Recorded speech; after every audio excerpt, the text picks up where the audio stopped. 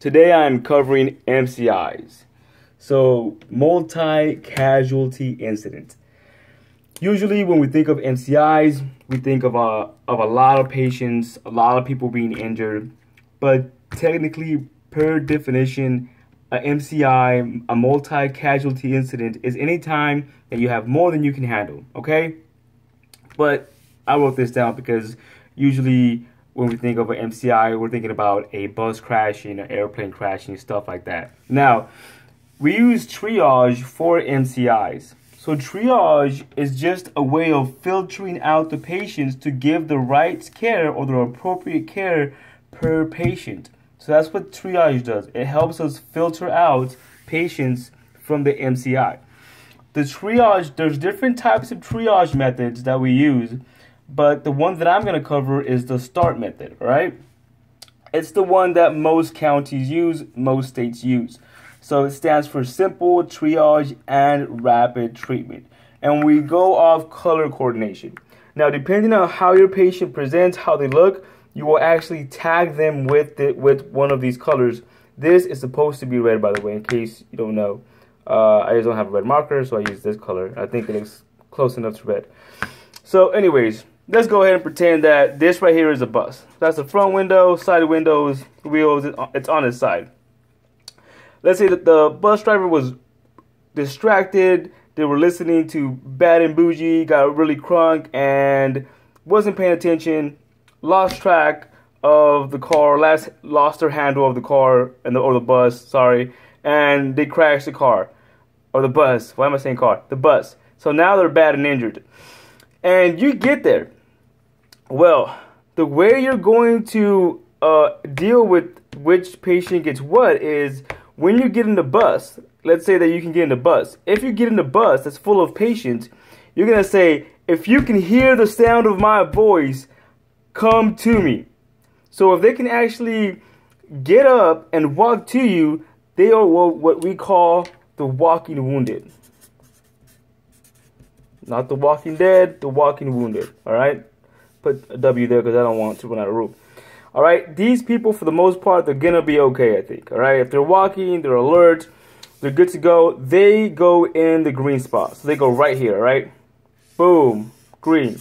Walking wounded, they walk to you. Now, the rest of the people, as you're actually going through the bus and trying to get a response, trying to get a reaction, getting, seeing if they even have a pulse or if they're breathing, if your patient has a radial pulse, so radial pulse, if they're alert and respiration rate is below 30, they will get a yellow, all right? Then they will get put right here after you're done filtering them out. Because they are injured, but they might be okay, all right? They might have a few injuries, banged up a little bit, but for the most part, it looks like they might actually make it.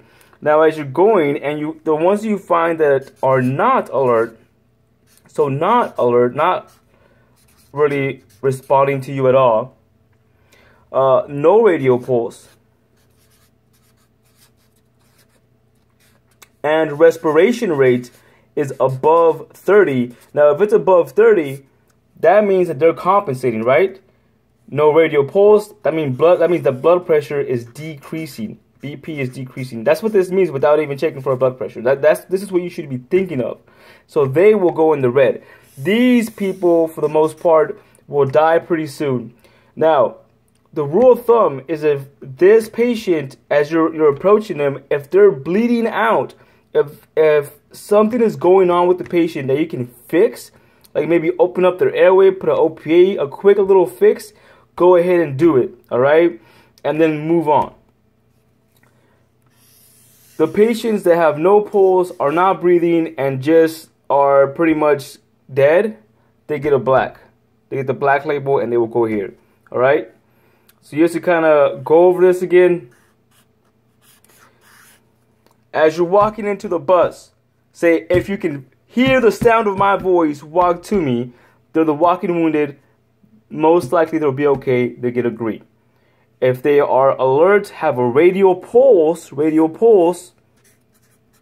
respirations below 30, they get a yellow. These people might actually make it. They're just banged up. If they have no radial pulse, not alert, and respirations above 30, this tells me they're compensating and they might be dying soon if they don't get help ASAP. If you can do a quick fix, put a tourniquet on them, open the airway, go ahead and do it, but they need help ASAP. These people are going to be leaving first before anybody else, usually. If they are just not responding, they are pretty much dead, obviously dead. They will go in the black, and this is cancel Christmas. So that's a Christmas tree right there. It's cancel Christmas. They're not going to make it, unfortunately. Hopefully this helps you guys out. Let me know if you have any questions. Leave comments below. If you subscribe to the channel, you will actually get notifications every time I post. And I have been posting on a daily basis. I think I will for the next month at least. But for sure, expect the video at least once a week for at least the next year. I know these are helping out people, and I know when I was going through my EMT program, I was struggling. I wish I had something like this, so that's why I do it for you guys. I hope it helped. If not, like I said, just leave a comment below, ask me questions. I'm going to answer. I'll make a video from it.